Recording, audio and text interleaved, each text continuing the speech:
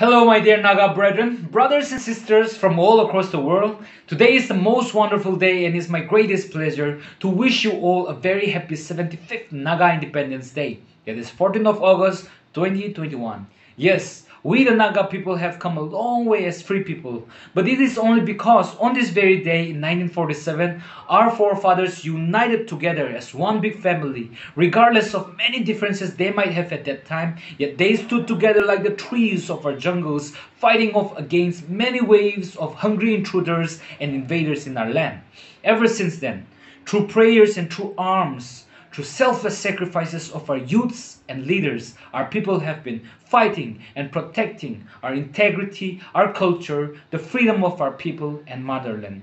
So today on this very special day, my dear brothers and sisters, I would want to plead you all to once again put aside all our differences and come together as one big family, and let us be wise enough to know that all the hatred, the hunger for power and jealousy is just an artificial boundaries set between us by our common enemy.